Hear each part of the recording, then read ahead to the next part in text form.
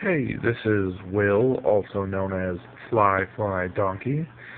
Don't ask me about it. It was spur of the moment name, but just an update on my tanks for anybody who actually cares to watch these videos. Hopefully some people will. um, just an update on it though. This is my 20-gallon with the highlights and the dirt. And all of these plants in here are doing relatively good, except for this plant, whatever it is. Most of it is dying off, and I only left like two bunches of them in there, because they used to be all around that piece of rock there, but I'll probably just put some regular baby tears in there. Somebody told me to do that, and I thought it would be a good idea, so I'm going to try it. I'm also going to get a nice piece of jungle valve for the back corner there, just to hide my my heater. There we go. As you can see, this Rotala is exploding. Like it was like maybe that much shorter when I got it, and now it's all the way up to there, and it's only been about a week. It's pretty awesome. This Rosette Sword is already shooting off these little things at the top, just being cool like that. It kind of detracts from the actual plant though, because when it starts doing those, it focuses all its energy on those instead of growing upwards, and I want it to fill that part of the tank. And I might take it out and get some more Amazon swords, because, I don't know. The sword back here is getting much bigger. It has more leaves. It has a leaf every, 4 days, which is pretty good, so I guess it's growing right.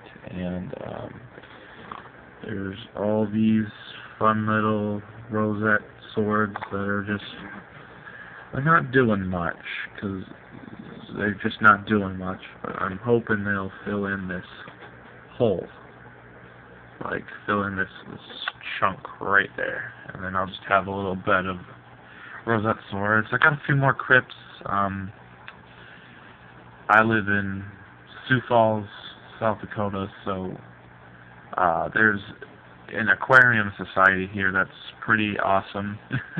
There's not a lot of planted people, mostly everybody's reef, but there's a few planted people, and there was one guy on there who,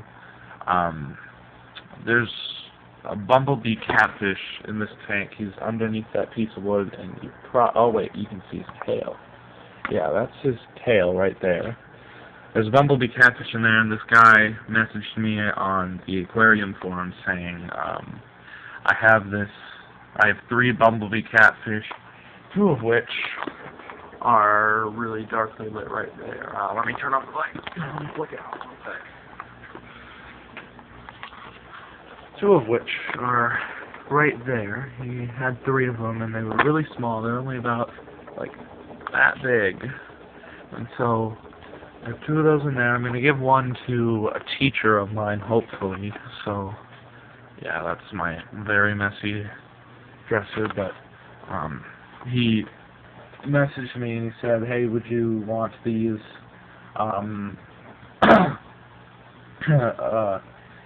catfish and a piece of Anubias on driftwood? And I was like, okay, sure.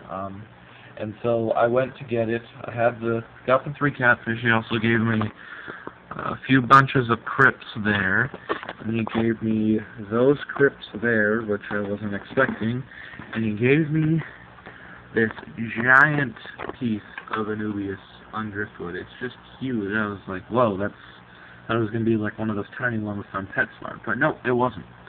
And, oh, yeah, I haven't shown this tank. This tank is just kind of a quarantine / breeding / grower / holding / whatever tank. I put it up so I could hold these little guppies when I got them, because I didn't have a tank to put them in, because I can't put them in here with the catfish, because he'd eat them, because he's already eaten one of my black phantoms. That's in a different video. But I just keep plants in here that I want to, either I don't have a place for them, or I just want them to grow a little more so they're longer. In here, I have, I think the last count was like 13 Andalure guppies. 2 of them are babies. I'll see if I can catch them. But I also have a large amount of shrimp in here. If I can find, there's a shrimp. They're red cherry shrimp. Some of them aren't red, like that guy right there. He's a cool bluish red color, and his tail looks just awesome. I'll see if I can snap a pic someday. But